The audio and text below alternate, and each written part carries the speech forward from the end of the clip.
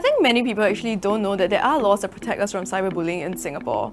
Or maybe they do, but they don't quite know how to use them. So I decided to look into this. I'm here today with Benjamin. He's a lawyer who should be able to answer my questions. If I am being cyberbullied, do I first go to the police or to a lawyer? The short answer actually is neither. In fact, a victim who is suffering from cyberbullying can actually approach the courts directly.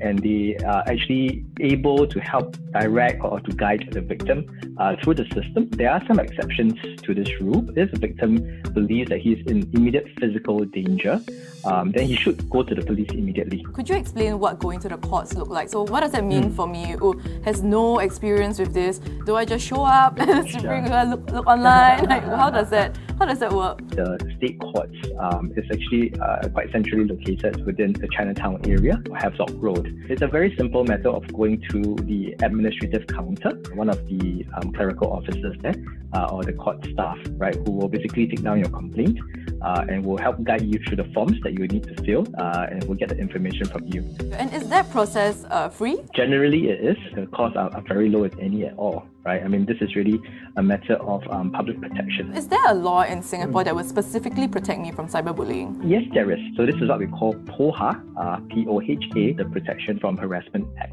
POHA was actually enacted to provide victims, to give them a range of protection, either by criminal protection or civil protection against harassment, and also against what we call false statements of facts. It doesn't actually require that these sort of intimidating circumstances be in the physical realm. They can also extend to the online world as well. How is POHA executed?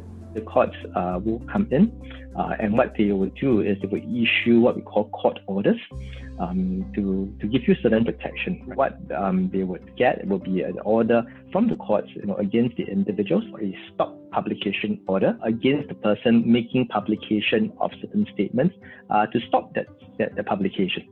If you breach that, then obviously that's a contempt of a court order and there can be penalties against the individual. Now that we know